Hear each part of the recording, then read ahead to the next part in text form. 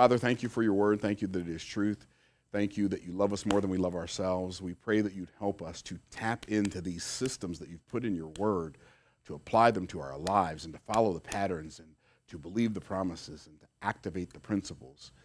And we give you praise for the work that you will do through us by your word. In the name of Yeshua, amen.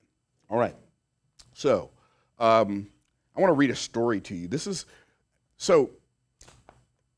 I want to read a story to you from Mark chapter 5. So when you read the Bible, Matthew, Mark, Luke, and John, anybody ever wondered why are they different, right? Why are they giving different accounts? Okay, the reason they're giving different accounts is because they're presenting Christ from a different perspective. So Matthew presents Jesus as the king, right? Mark presents Jesus as the servant. Luke presents Jesus as the Son of Man. John presents Jesus as the Son of God. And so they're showing that aspect. Now, what's really interesting is if you look at the genealogy of Christ in Matthew, I think it goes back to David, right? But if you look at the because he's showing him as the king, David was the king, right? And Jesus is in David's kingly royal lineage. If you look at Luke, his genealogy goes back to Adam because he's showing him as the Son of God. If you look at John, it goes all the way back to God. In the beginning was the Word, and the Word was God, and the Word was with God, because it's showing him as the Son of God. So they're showing his genealogy from his father's side. In the beginning was the Word, and the Word was God, and the Word was with God, and the same was in the beginning with God. All things were made by him. Without him, it was not anything made that was made. But in Mark, there's no genealogy. Why is there no genealogy in Mark? Because it's showing him as a servant, and it doesn't matter where a servant came from, right? And so when you're reading Mark, one of the things you'll notice that it's very fast paced. You'll see the word immediately and straightway and forthwith and the next thing and the next thing. And it's always like you can't catch your breath, right, when you're reading the book of Mark. And that's where we find ourselves in this story. And it says, and when Jesus passed over again, this is Mark chapter 5, verse 21. And when Jesus passed over again by ship unto the other side, much people gathered unto him, and he was nigh unto the sea. So if you ever have an opportunity to go to Israel, like that opportunity presents itself again, like you do not want to miss that. Like it's mind-blowing. Because like when I read this, I can see the place where in my mind, where he stood by the Sea of Galilee on this hill. It's just another level. Anyway, so he was nigh unto the sea. And behold, there cometh unto him one of the rulers of the synagogue, Jairus by name. And when he saw him, he fell at his feet and besought him greatly, saying, My little daughter lieth at the point of death. I pray thee, come lay thy hands on her, that she may be healed, and she shall live. Now you got to understand, this is one of the rulers of the synagogue. The rulers of the synagogue were not fans of Jesus. They were not fans of Christ. They were not followers of Christ. But when you find yourself in a desperate situation, and somebody that you love who depends on you, like needs a miracle, you care more about that than you do about saving face amongst your friends, amongst your colleagues. You don't care about what people think about you. You don't care if you're going to get excommunicated. You don't care if people are going to talk bad about you. Say what you have to say about me, but my daughter's dying. Okay? And he asked Jesus to come and lay hands on her that she may be healed. And Jesus went with him. And much people followed him and thronged him. So throng means they were so crowded around, it was hard for him to move. They were like, everybody was trying to get close to him. And they thronged him. And a certain woman which had an issue of blood 12 years. I probably shouldn't go into all the details, but I'm going to. So when you understand, so when it says there was a certain woman had an issue of blood 12 years, that is significant. Why is that significant? Because every number has significance, and 12 is the number of perfect government. That's why there were 12 tribes in Israel. That's why there are 12 disciples, apostles. And so 12 is the number of perfect government. Anyway, which is why when a child turns 12 in the Hebrew culture, they get bar mitzvahed, because now they are of the age where they should be able to govern themselves. The whole idea of adolescence is a concept that was manufactured by people who wanted to keep people as children longer. So because they know that the two people you can count on consuming more than is necessary are children and addicts. And so the longer we can keep them children, the more stuff we can get them addicted to. And so in the early 1900s, even in the United States of America, people would graduate from the 8th grade, right? And they would go to work as an adult. This whole idea of adolescence and teenage is like a manufactured construct. Anyway, I diversed. Anyway, 12 years. 12 years. She had an issue of blood. Now, she had an issue of blood for 12 years. An issue of blood meant like her menstrual cycle never stopped for 12 years. Now, you got to understand, so this is not just a physical ailment. This is a social, like, disgrace. Because in the Old Testament, and when a woman was menstruating, she wasn't allowed to touch anyone, and no one was allowed to touch her because they would be ceremonially unclean until the evening. If she sat on something and somebody else sat on it, they would be unclean until the evening. So like, you're not allowed to have any physical contact with anybody for 12 years. So she's an outcast, and she's sick, and she's exhausted, and she has all of the stuff that goes with that, right? And it also says not only did she have an issue of blood 12 years, she had suffered many things of many physicians and had spent all that she had and was nothing better, but rather grew worse. So now she's at a level of desperation that few of us can imagine. 12 years of trying to solve this crazy problem that shouldn't be happening, and nothing fixes it. And not only is it not getting better, it's getting worse, and I spent all my money. Okay. So, and the reason I'm emphasizing this is because these were real people just like we are. They were going through real things and feeling real pain and real anxiety just like we do. And it says, when she had heard of Jesus, what did she hear? I don't know. Maybe she heard about the fact he opened somebody's blind eyes. Maybe she heard that he healed a leper. That had never been done before. Maybe she heard that he raised up Lazarus. Maybe she heard that he walked on the water. Maybe she heard that he fed 5,000 men with fish and bread, not even including the women and children. I don't know what she heard, but she heard something that caused her to say, if I can just get to him, I think everything is going to be okay. And it's the fact that she had this disease 12 years is showing us that this situation in her life had perfect control over her. How many of you have ever been in a situation where you feel like that situation has had perfect control over her? And by the way, what's really interesting, the story, even though it's not even about her, she's an interruption. Jesus is on his way to heal this man's daughter who's sick, who also happens to be 12 years old. Okay? Now, watch what it says. It says, she had suffered many things of many physicians, but, and had spent all that she had, was nothing better, but rather grew worse. And when she had heard of Jesus, she came in the press behind and touched his garment. And so you've seen Jewish people wear talits, right? Talits are these things that are hanging off, okay? So she touched his talit. You know the verse in the Old Testament where it says that he will have healing in his wings? That wings are the talits. That's how she knew, like if I touch his talit, I know I'll be healed. And so she shared Jesus. She said, if I may but touch his clothes, I will be whole. And straightway, the fountain of her blood, I skipped, okay. When she had heard of Jesus, she came behind the press and touched his garment. For she said, if I may but touch his clothes, I shall be whole. And straightway the fountain of her blood was dried up. And she felt in her body that she was healed of that plague. And Jesus immediately, knowing in himself that virtue had gone out of him, turned about in the press and said, who touched my clothes? And his disciples said unto him, thou seest that the multitude thronging thee, and thou sayest, who touched me? What's he saying? His disciple, he said, who touched me? His disciples say, what do you mean who touched you? Everybody touched you. Like everybody wants to touch you. Oh. If it was now, can I take a selfie? Right? Everybody wanted to touch him. They're like, what do you mean who touched you? Everybody touched you.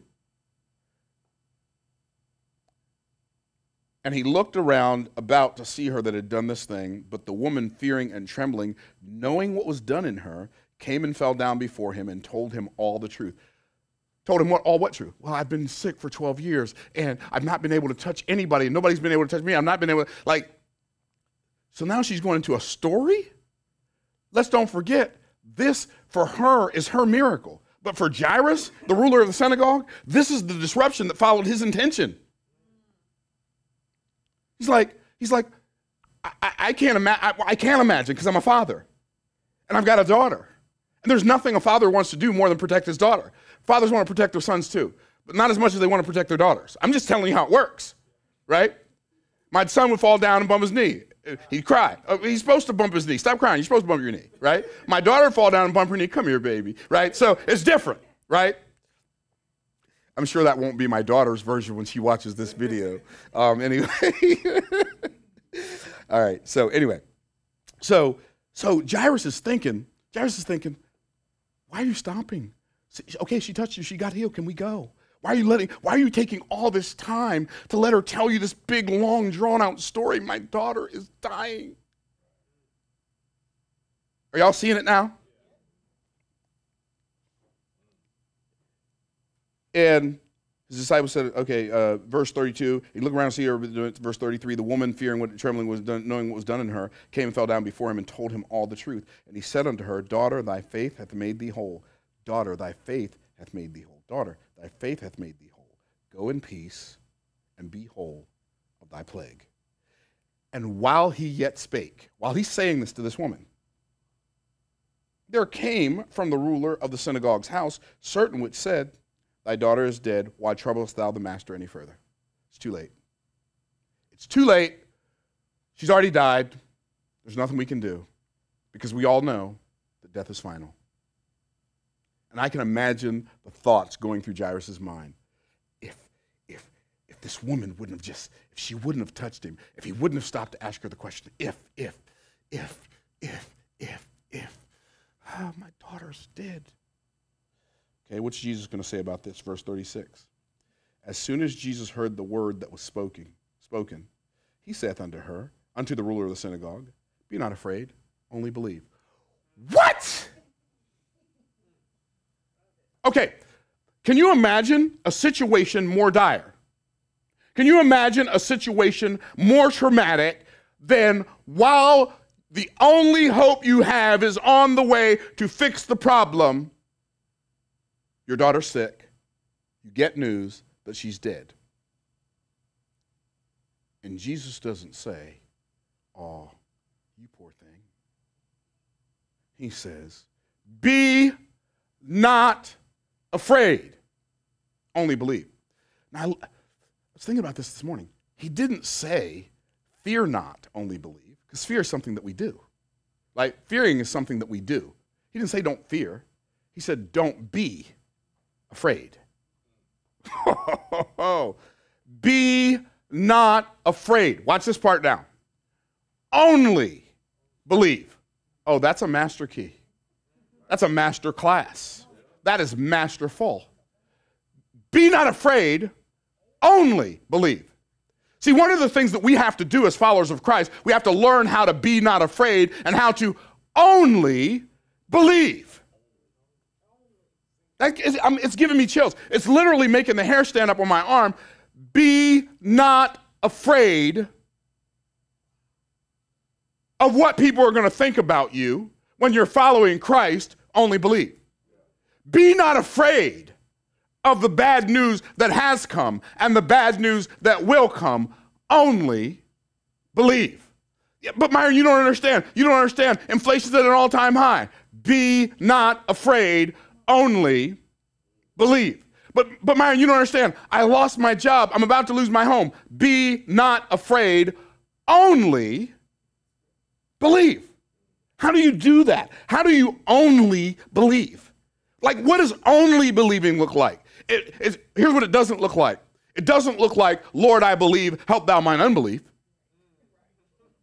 See, this is not a, Lord, I believe, help thou mine unbelief situation. This is a be not afraid, only believe situation. And I am going to tell you one of the most under-exercised spiritual muscles that we all possess is the muscle of being not afraid and only believing.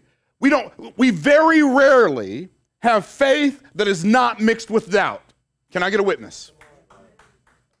But one of the things we have to learn how to do, when God says something, We have to know that it's more than just true. It is truth. And because it's truth, it cannot change. And Jesus said to this woman what he would like to say to you in your situation and me in my situation: be not afraid, only believe. Think about the times that Jesus told people to believe. Think about the times that Jesus asked people if they believed. Oh, that reminds me of another story. Mary and Martha. They come to Jesus. He gets word, Lazarus, your friend Lazarus is sick. And when he heard it, he tarried for 4 more days. He said, oh, he's sick? Let me take my time. Let me show folk that I don't just have victory over the devil. I don't just have victory over disease. I am victory over death. And Martha said, if you had only been here, my brother wouldn't have died. Jesus said, I am the resurrection and the life. He that believeth in me shall never die. And whosoever believeth in me, though he were dead, yet shall he live. And whosoever liveth and believeth in me shall never die. And then you know what he said after that? Believest thou that? Believest thou this? Do you believe that? Can you believe what God said in your ears when what you see with your eyes is telling you the exact opposite? Maybe that's why the scripture tells us that we're supposed to walk by faith and not by sight. Because doubt is created in the eyes and faith is created in the ears. Be not afraid, only believe. And he suffered no man to follow him save Peter and James and John, the brother of James. And he cometh into the house of the ruler of the synagogue, and he seeth the tumult, and them that wept and wailed greatly. Because when you love somebody and they die, that's how you cry. And when you're a mourner in the Hebrew culture, when somebody else mourns, you mourn with them and you mourn like they mourn. And he cometh into the house of the ruler of the synagogue, and he seeth the tumult, and them that wept and wailed greatly. And when he was come in, he saith unto them, why make ye this ado? Why y'all acting like this? And weep. The damsel is not dead, but sleepeth. Now the next part really trips me out. And they laughed him to scorn. They went from, did you hear what he just said? So most of them were fake crying anyway. You don't go from that to that. They were putting on a performance. The damsel's not dead, but sleepeth. And they laughed him to scorn.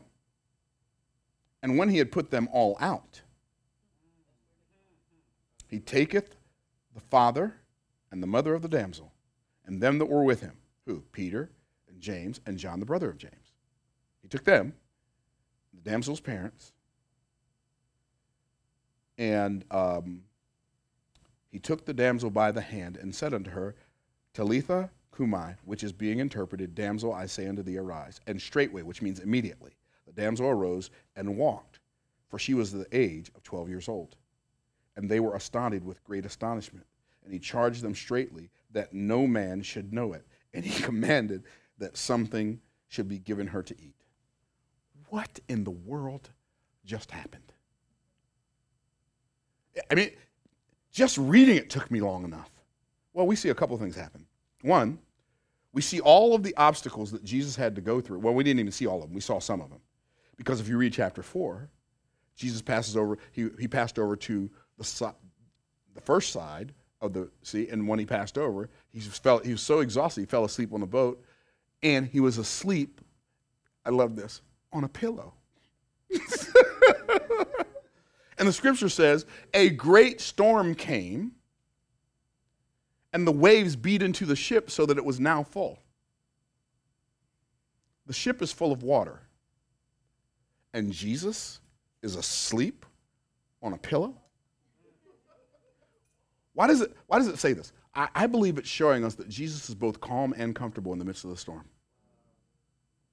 And they woke him up and said, Master, carest thou not that we perish? And he arose and he looked up to the heavens and said, peace. Looked down at the waves and said, be still. And with the right arm of deity, he ironed the wrinkles out of the waters, drove them across the seas until they buried their head on some distant shore like a whipped puppy. And they said, what manner of man is this that even the wind and the waves obey him? I love the fact that it says, it says, he rebuked the wind, but he said unto the sea, peace be still. Isn't that interesting? He didn't rebuke the sea, but he rebuked the wind. Why? Because wind in Scripture is a picture of false doctrine, and false doctrine must be rebuked. Waves in Scripture are a picture of false doubt. Christ doesn't rebuke our doubts. He speaks to our doubts because faith is created in the ears. Faith cometh by hearing, and hearing by the word of God. But he went over the sea, calm storm. Then there meets him a man who's like possessed of the devils, and he does a miracle for that man. And then he does whatever work he's doing over there in chapter 4, and then he gets back in the ship and goes back to the other side, and then the ruler of the synagogue meets him. Like this is like what? Like what is going on? Talk about an action-packed thriller. So Jesus passed over the adversity of danger. He prevailed over the adversity of the devil. He preserved a woman through the adversity of her disease. And now he prevailed over death. What do we learn from this? I'm going to write something on the board. Oops. What is that word? Everybody, what's the word? Believing. Okay, I'm going to write something else. Let me see.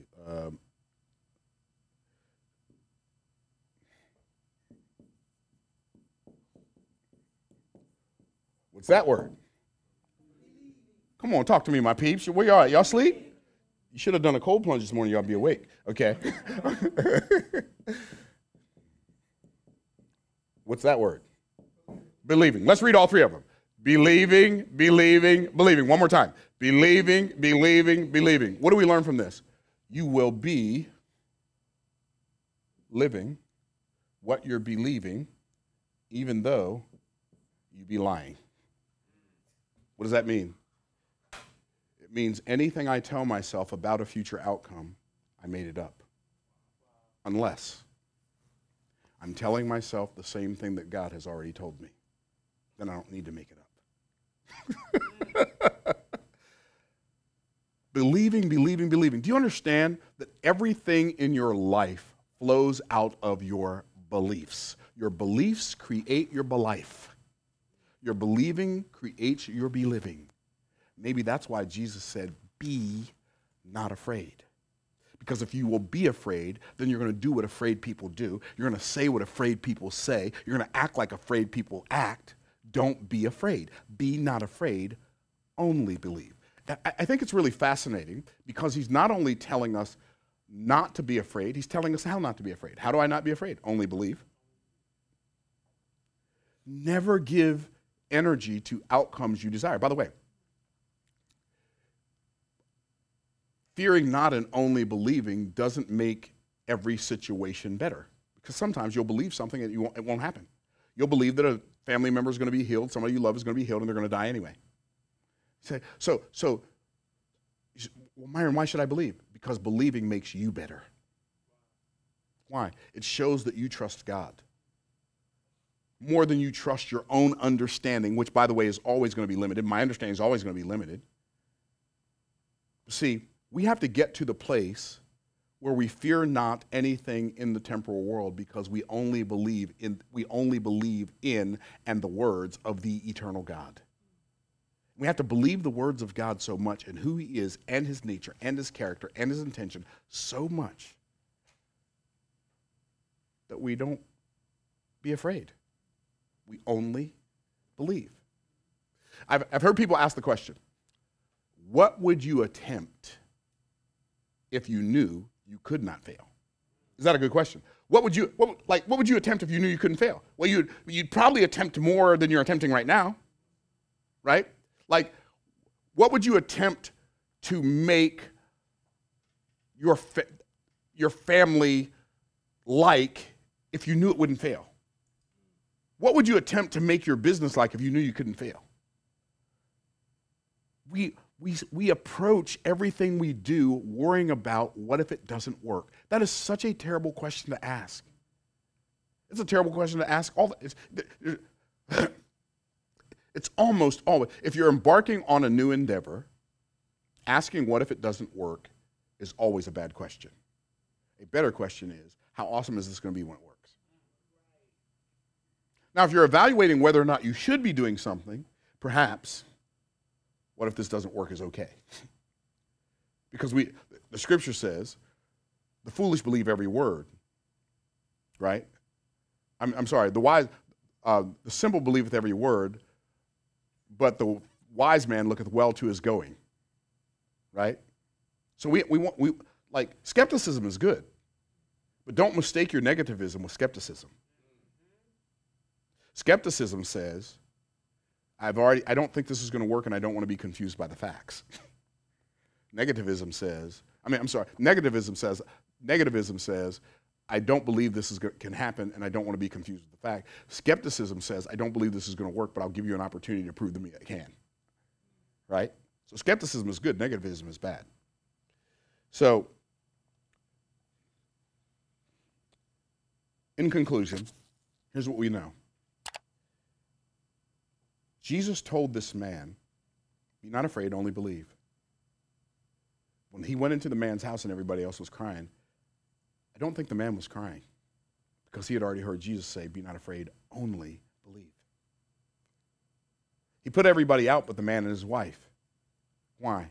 And Peter and James and John. Why? Because he knew they were the ones who could only believe.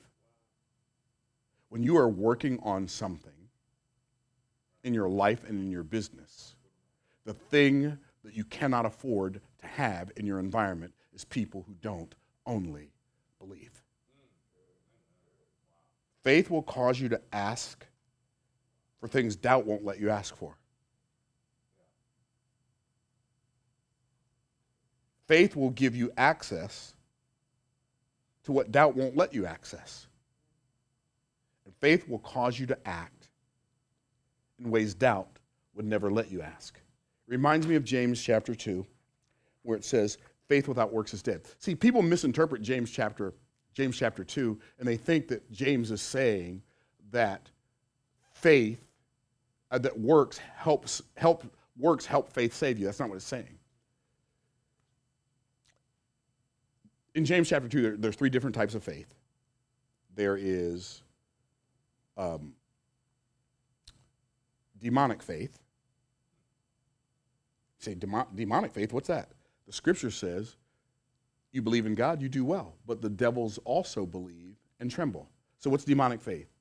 Faith that makes you afraid, makes you aware enough to be afraid, but not aware enough to change. That's demonic faith. There's dead faith. Dead faith is faith where you believe it intellectually, but you don't believe it enough to implement it. I believe it in my intellect, but I don't believe it in my implementation. That's dead faith. And then there's dynamic faith. And dynamic faith gives us what I call the I can't help it's. When you actively have dynamic faith, it's not only can you do something, you can't not do something about it. That's dynamic faith. And here's what Jesus said. I mean, not Jesus. Here's what James said. He said, you see then, first he said, show me your faith without your works. That's a challenge. You know why? Because you can't show somebody your faith without your works. Somebody tells you what they believe, that does not show you what they believe. You don't know what somebody believes just because they tell you. You know what somebody believes when you watch what they do, not when you listen to what they say. How many of y'all tracking? Wave at me.